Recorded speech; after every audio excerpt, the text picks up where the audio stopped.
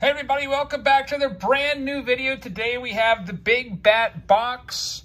Not sure exactly which month this is for. As you guys know, they got months behind on their orders. So this is either going to be like June, July, or August. One of those, but it is the standard subscription box we're going to check out today. You can see that Juan Soto is featured on the side of the box, and every month they have a different design for the box, which is kind of like a cool little feature that they have.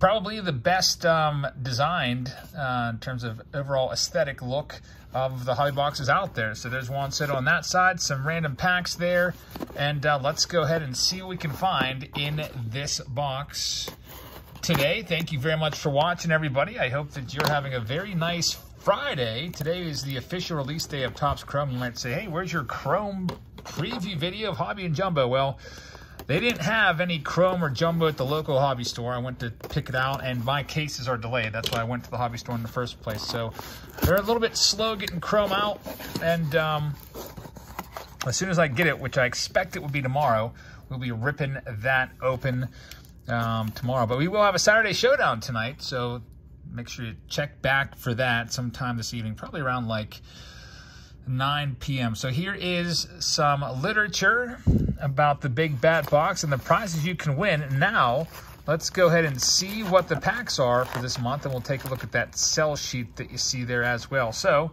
inside, they give you a penny sleeve and a top loader in case you get a good hit.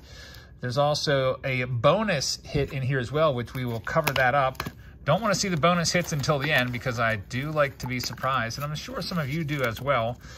Keep that right up there. And here's the other packs and our penny sleeve and top loader in case we get a very nice hit.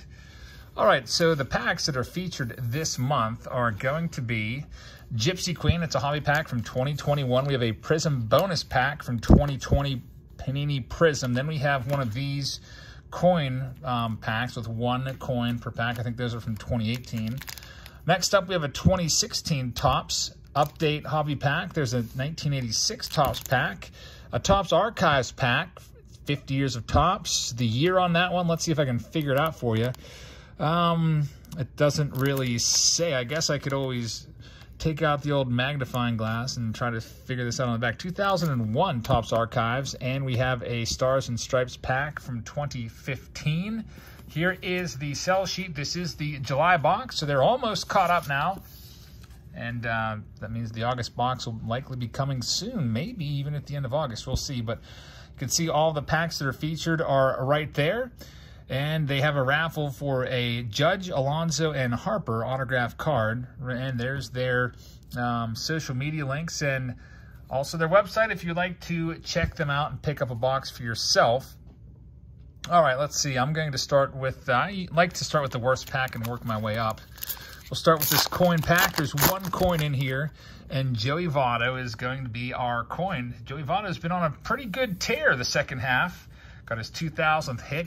I think he's amongst the top 10 in the league in home runs now. Just been absolutely killing it.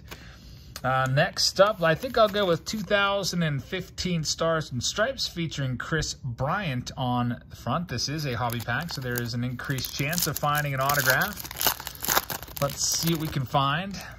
Over there's Jameson Taillon on the back, Trey Turner on the front, so two big leaguers. Sometimes we'll get guys like Tate Matheny, and you'll be like, who the heck is Tate Matheny? Well, I don't know if it's any relationship to Mike Matheny or not. We got a Rob Refsnyder and Jack Flaherty, who's swinging the bat right there. Of course, Jack Flaherty, you might know for his prowess on the mound for the St. Louis Cardinals. That's a cool card right there. I didn't know that Flaherty was ever a decent hitter. There's Chris Bryant.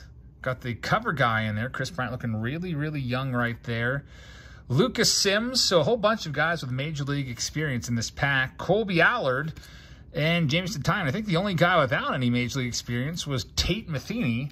Pretty good pack right there as pack number 2. All right, next up, I think we'll get this 86 Topps pack done. Now, 86 Topps, not a lot of good cards in this set, at least rookie card-wise. The best rookies are Cecil Fielder, Ozzie Guillen, Lenny Dykstra, Harold Reynolds. None of them are really worth anything, but the Hall of Famers can carry some value if you get a nicely graded card without any chipping on that top black border. A lot of people are going after these boxes just to get their cards graded. And like if you look up by like a PSA 9 or 10 of Nolan Ryan, for example, it's going to be worth a lot of money. It's that top black border that's the issue. So we got Brian Fisher right there, former Yankee, former Pirate. Craig McMurtry. We got a Vern Rule. So far, nothing crazy going on. George Foster had some really good seasons in the 70s. I think he had like 44 home runs one year, 52 home runs one year. That we have a Joe Desa.